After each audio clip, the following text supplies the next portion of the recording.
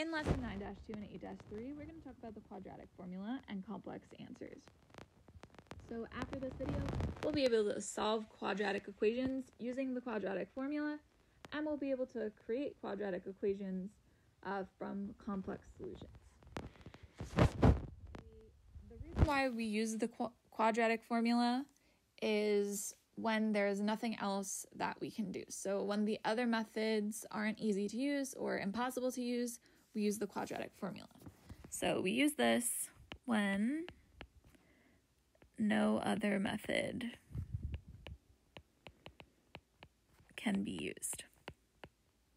But you can use the quadratic formula for everything. It's just a lot of calculation and it's easy to make a mistake. So you want to try to factor first or use the square root method first or complete the square first before you use the quadratic formula.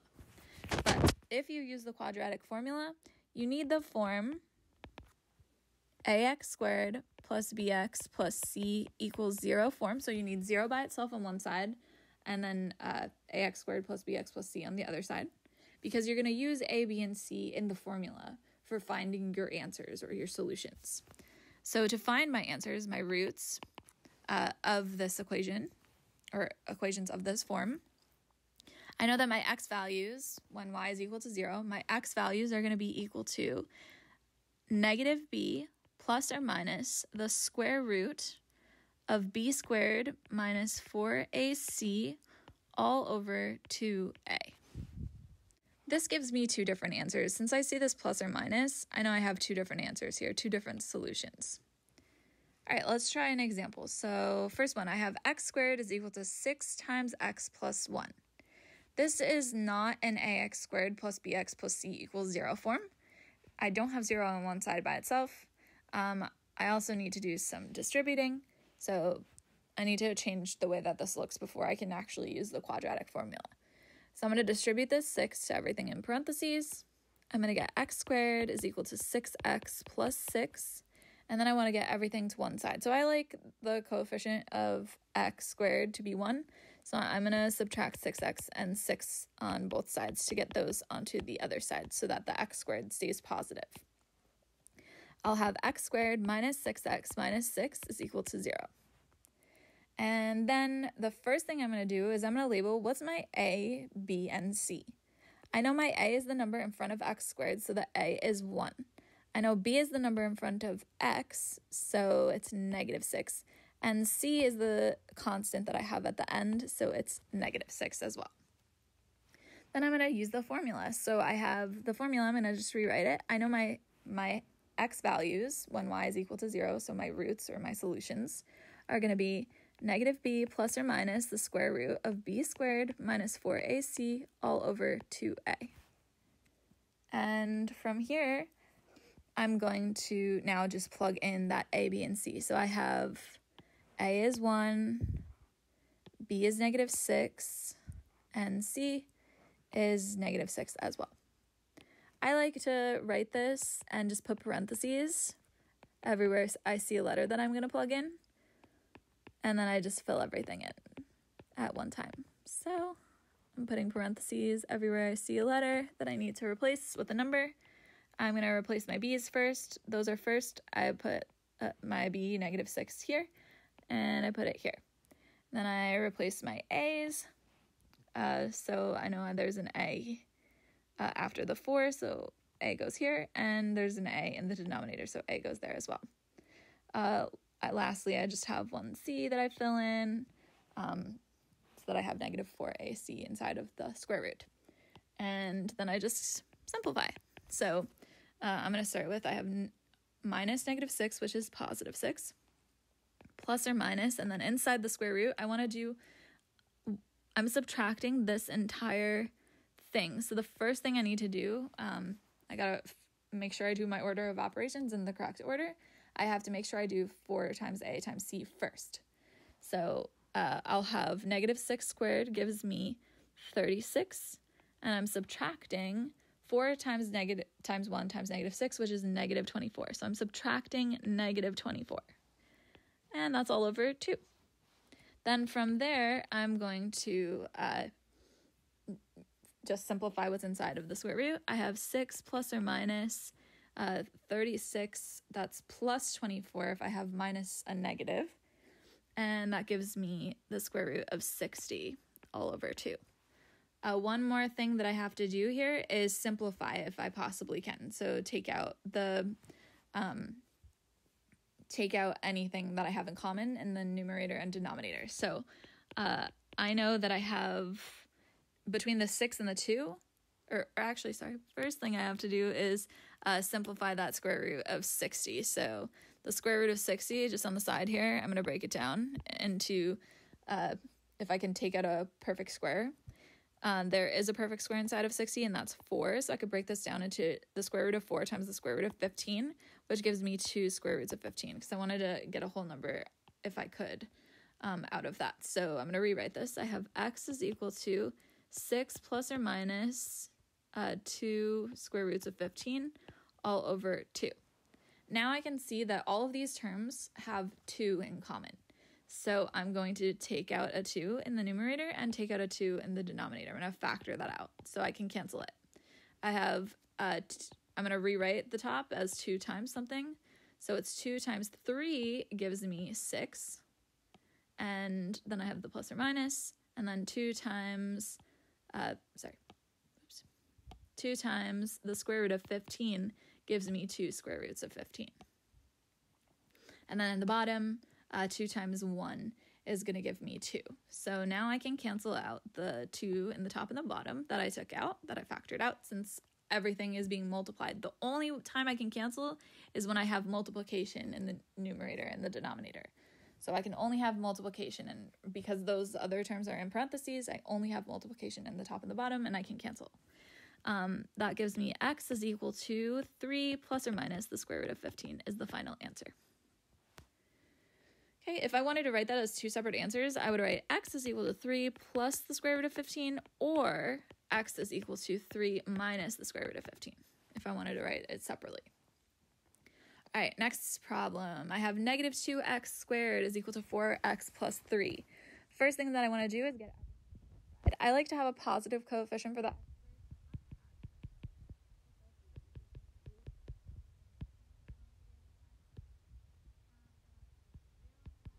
Is what I need in order to use the quadratic formula. And then I have 2x squared plus 4x plus 3 on the right. From there, I'm going to label what's my a, b, and c. I know my a is the number in front of x squared, which is 2. I know b is the number in front of x, which is 4. And I know c is equal to 3. Then I'm just going to plug those into my quadratic formula. So I'm going to start by just putting... I'm not going to rewrite it again, but I'll zoom out so you can see it from above. I'm just going to put parentheses everywhere I need to fill in numbers. So I have negative b plus or minus the square root of b squared minus 4 times a times c all over 2 times a. And then I'm going to put in I'm going to substitute a, b, and c. So I have a is 2, b is 4, and c is 3. And then I just plug these in. B's are going to come first, so I have negative b and b squared. Then I'm going to fill in my a's, so I have 2 here and 2 here. And then I'm going to fill in my c, which is just that one. Then I just simplify, so I have x is equal to negative 4 plus or minus the square root of, I have to do this first.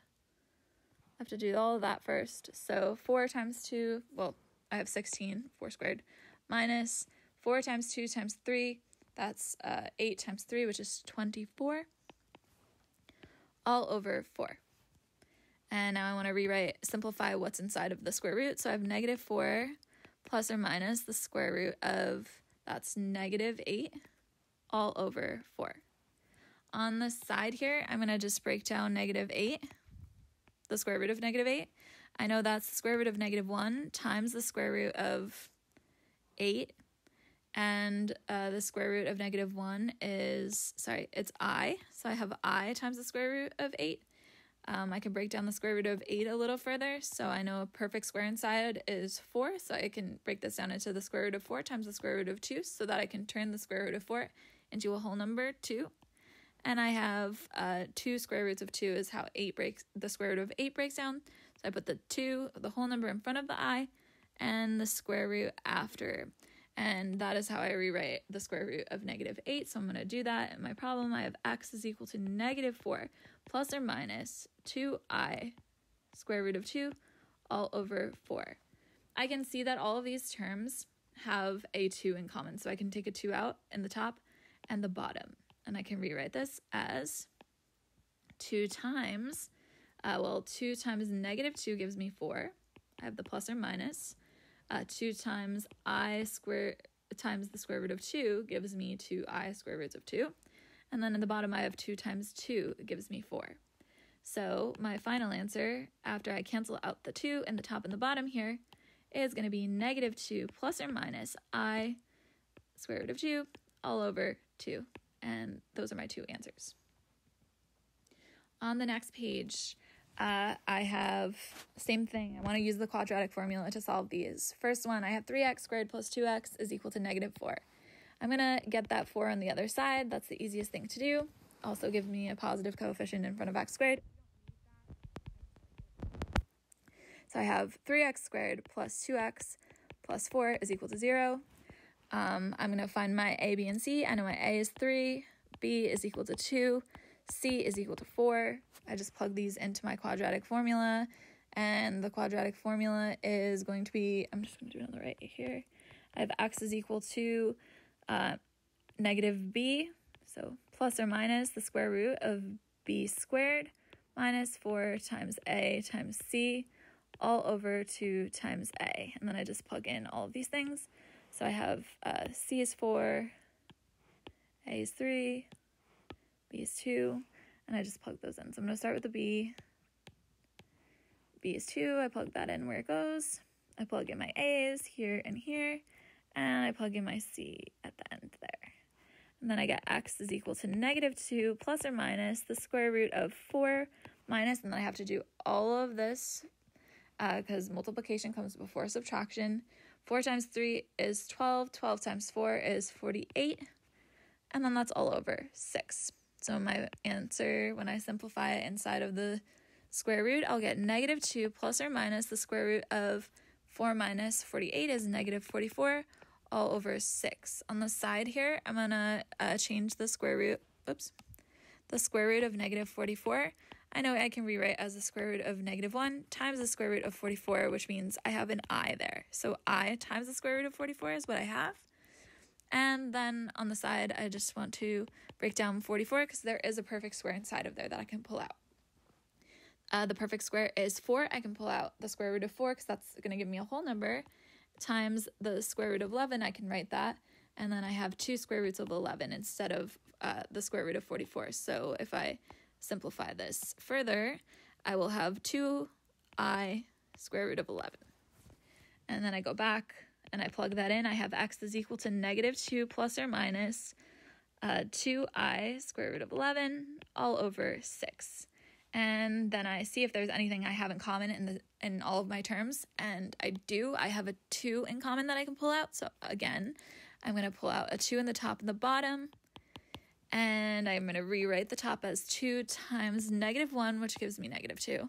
I have plus or minus 2 times 2 times I square root of 11 gives me 2i square root of 11, and that's all over 2 times 3 gives me 6. I can now cancel out the 2 in the top and the bottom, and I'm left with x is equal to -1 plus or minus I square root of 11 all over 3.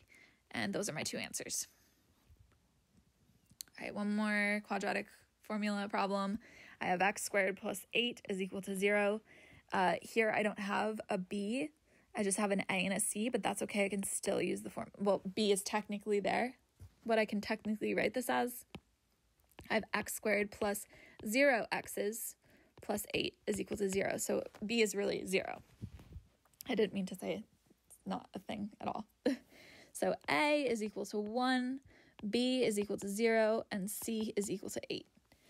And then I just plug those into my formula. So on the side, I'm going to write x is equal to -b plus or minus the square root of b squared minus 4 times a times c all over 2 times a. And then I plug those numbers in, so I know b is equal to 0, a is equal to 1, and c is equal to 8. And then I just rewrite this as I don't need that negative 0 in front, but I do need to keep the plus or minus. So I have plus or minus the square root of, that's 0 minus 4 times 8, which is negative 32, all over 2. And then on the side here, I'm just going to break down the square root of negative 32. That breaks down into the square root of negative 1 times the square root of 32. I know that means that this is I, so I have an I times the square root of 32.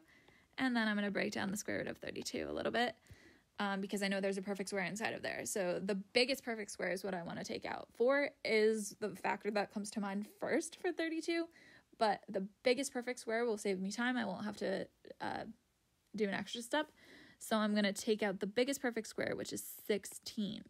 16 times 2 gives me 32, so I could break the square root of 32 down into the square root of 16 times the square root of 2, which gives me 4 square roots of 2. And then if I rewrite I square root of 32, that means I have 4 I square root of 2. I always write the whole number in the front and the square root at the end if I have left over inside the square root. So now I'm going to just rewrite what I have up here. I have x is equal to plus or minus 4i square root of 2 all over 2. And then I see that I can simplify that 4 and that 2 down to 2 over 1, which is 4 and 2 have 2 in common, so I can divide 4 by 2 and 2 by 2. And I get my final answer is plus or minus 2i square root of 2. Done. Those are my 2 answers. And then for the last problem here, I'm given the roots are 2i and negative 2i. So those are complex roots. I'm going to do the same thing that I did when I was given roots that weren't complex numbers. Here are my answers for x, or my solutions to the quadratic equations are x is equal to 2i or x is equal to negative 2i, because roots are just my x values of my solutions when y is equal to 0. So from here, I'm going to take, so I have x is equal to 2i, x is equal to negative 2i. I want 2 equations that are equal to 0 so that when I multiply them together to get a quadratic equation, so I'll end up with x squared in it, the answer will be 0. I want 0 to be the answer. I want y to be equal to 0, the output to be 0. So I want to turn these equations into equations that are equal to 0. So I'm going to subtract 2i on both sides here, add 2i on both sides here, and that's going to turn the equations into x minus 2i is equal to 0, or x plus 2i is equal to 0. From there, I'm going to multiply these 2 expressions together. So I know that, let me pick a color I don't really use. I know x minus 2i is 0 and x plus 2i is 0. So if I multiply these 2 things together, x minus 2i and x plus 2i, I'm going to get that is equal to 0. Because if one of those is 0, then if you multiply them together, it's going to be 0. And then I just FOIL. So I have x times x gives me x squared. X times 2i gives me 2ix. And then if I multiply negative 2ix, negative 2i times x, I get negative 2ix. And then negative 2i times positive 2i is negative 4i squared. And that's equal to 0. So these 2 terms are going to cancel each other out. One's positive, one's negative. They're the same term, but opposites, so they equal 0. And then I'll have x squared minus 4i squared is equal to 0, but every time I see an I squared, I need to change it to negative 1. So instead of writing I squared, I write negative 1. And then, so instead of writing I squared, I write negative 1. And then I just simplify this. I have x squared minus 4 times negative 1, which is minus negative 4. So that's plus 4 is equal to 0. And that's my answer.